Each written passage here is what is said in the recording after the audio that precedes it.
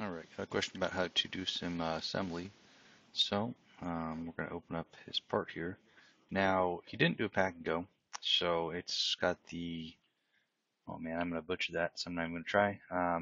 It's not included, so we're going to skip that. And then it'll say it's got an unresolved component.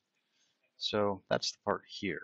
So it didn't get included with the attachment in the actual post. So, real quick before we get into it, an easier way is right here, pack and go.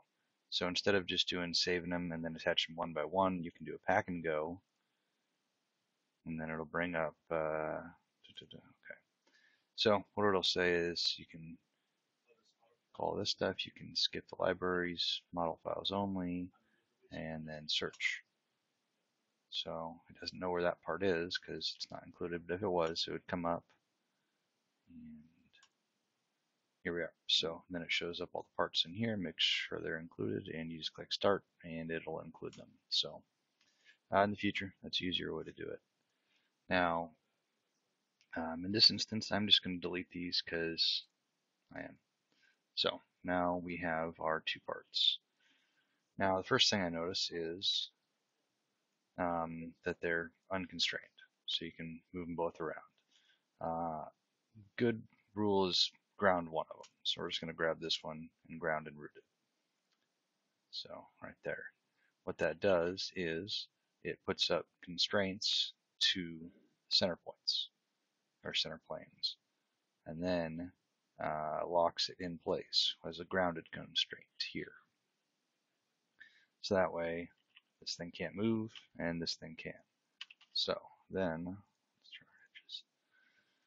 Now we got two parts. You can use constrain here.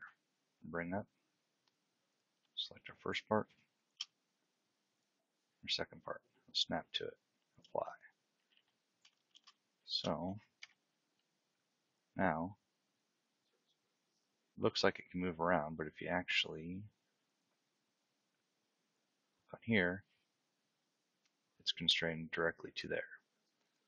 So if we drag it a little bit closer, let's see if it's mating again. Looks like the size is still off, but it's something you can figure out. So let's constrain it again, make these flush, edge to edge. So this edge and that edge snap into place.